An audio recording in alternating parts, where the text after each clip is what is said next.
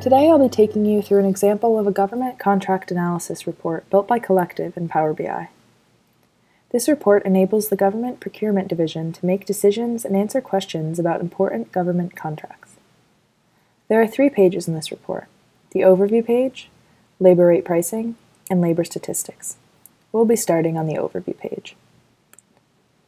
There are 2 main filter groups here: the procurement statistics filters and the contract sign date filter. The filters allow you to focus in on certain parts of the data. For example, if you wanted to look only at contracts dealing with labor hours, you'd select that from the drop-down menu here, and the visuals instantly populate below. Below that are 4 helpful visuals. This one allows you to see key metrics like average contract amount, the average number of hours spent on each project, the average number of FTEs on jobs, and the average hourly rate. The average hourly rate by department visual gives you the opportunity to visually compare the average hourly rate and the number of jobs across different contracting departments. You can easily determine that the National Gallery of Art has the highest average hourly rate, while the General Service Administration has the lowest hourly rate and the highest count of jobs. The map visual on the right gives you insights about the contracts by location. Most of the contracts took place in the northeastern United States. Below that, you can compare statistics such as average contract amount, average FTEs on job, average hourly rate, and average hours spent on each project. And you compare these across vendor segments. Consulting has the highest average contract amount, and cybersecurity has the highest average FTEs on job and the lowest average hourly rate. Now let's switch over to labor rate pricing.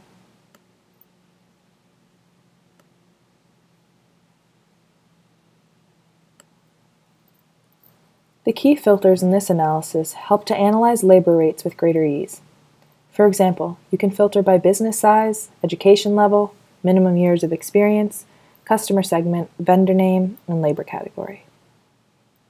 The first visual tells you the average cost of labor in the current year, next year's average labor price, and the average price of the second year's labor.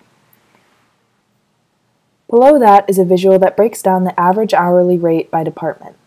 You can break it up by labor price by vendor and labor price by labor category. The visual on the right depicts a graph of the average price by year of experience broken down by education level. You can see that, on average, the labor price increases with years of experience and trends higher for those with their PhD and lower for those with an associate's degree. Now let's switch over to the labor statistics page.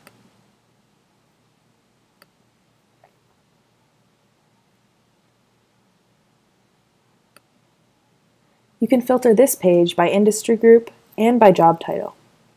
The hourly rate statistics range from an average of $15.07 per hour in the 10th percentile to $37.34 per hour in the 90th percentile.